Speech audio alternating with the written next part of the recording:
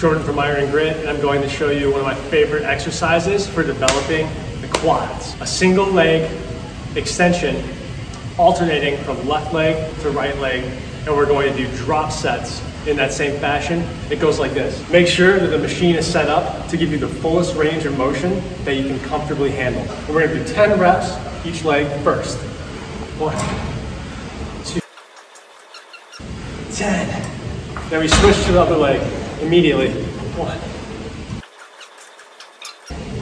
10. Do one more just in case I missed it. No, immediately.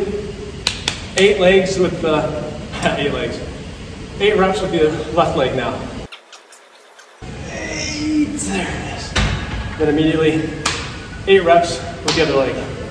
1, 8, all right. And now 6 reps with the left leg. Up. 1, 6. Woo. 6 reps with the right leg now. 1. 6. Oh, shake it off. Woo.